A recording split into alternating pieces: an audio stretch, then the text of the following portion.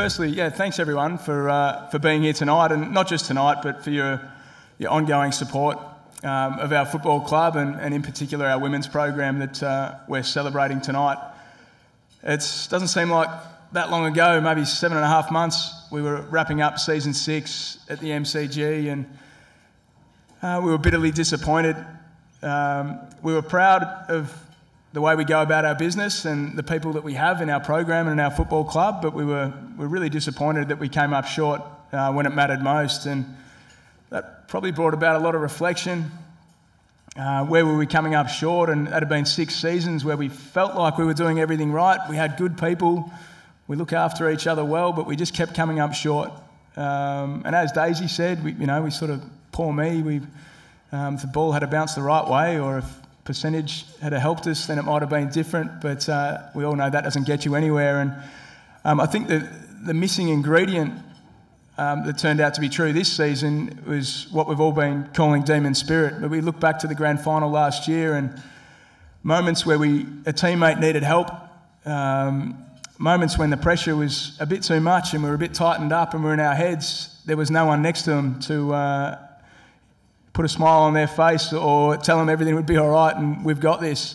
That wasn't the feeling that we had last grand final, and it certainly wasn't the case throughout the season. There was times where we got it together, but when it mattered most, we were sort of just fighting our own battles, and ultimately that's why we came up short last season. And fast forward to now, that's the distinct difference for me. Is we had a group of women, not those that were just taking the field, but the whole team was in it for each other. And David just mentioned before about watching the players run out onto the ground, the smiles on their faces.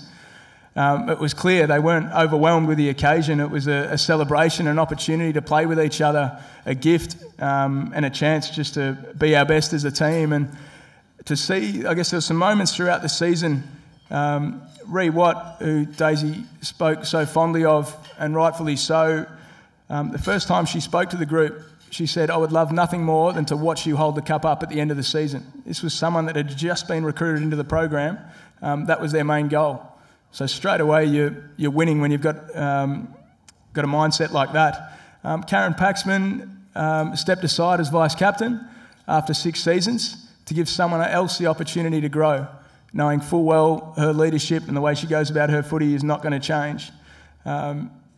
I guess Sammy Johnson had waited three or four seasons to get back to AFLW, played the first 3 games of the season and then made way for Blaheen.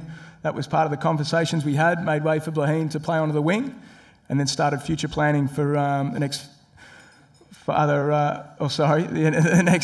mother-daughter or mother-son to come through. But the season was just littered with those moments, like Gabby Colvin to start coaching Georgia Gall, Eliza McNamara to spend a season on the bench, giving all that she had to the team, when she'd suffered a horrific injury and could have easily taken energy away from the group. But so many of these moments throughout the season, but the clear difference for me is, the capacity to do something for others, not think about yourself.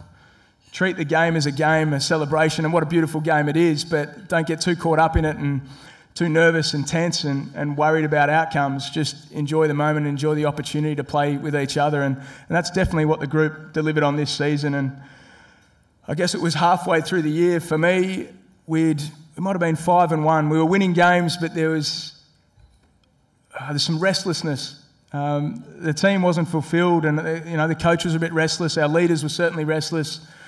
We were sort of wishing the season away. We just wanted to get back to the finals. We just wanted to get to the grand final. We just wanted to right a wrong. And ultimately, we were just chasing the wrong thing. And there was some serious reflection in the middle of the season. And I know for me personally, stop chasing a premiership. Let it go. It's not going to define who you are. It's not going to define us. It's not going to make you a better person. It's not going to make you a better coach.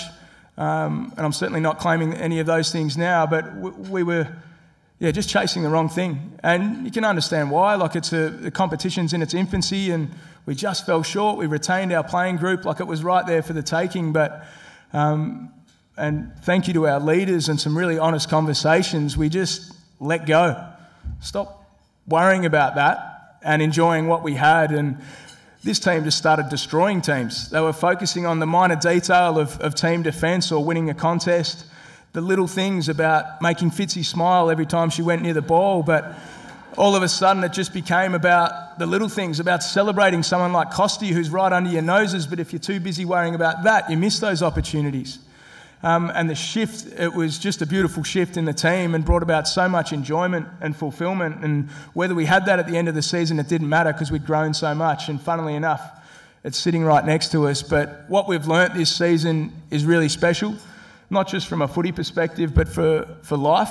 And I know the group has been thoroughly enjoying the celebrations this week, and rightfully so, but this should be seen as the start of something really special off the back of a hell of a lot of hard work by a lot of people. So that's really all I wanted to leave with you tonight. I think Demon Spirit has been the big winner for us this season, and to all the staff right across the club, to all the family members and supporters, 2 seasons in one has been one hell of a ride, and for those particularly with young families, it's a lot to take your loved ones away. So a massive thank you to you all for everything you've given and to support these fantastic athletes. I shouldn't call you athletes, that was a difference on the grand final. Fantastic footballers that give everything for this footy club. So thanks everyone, really appreciate it.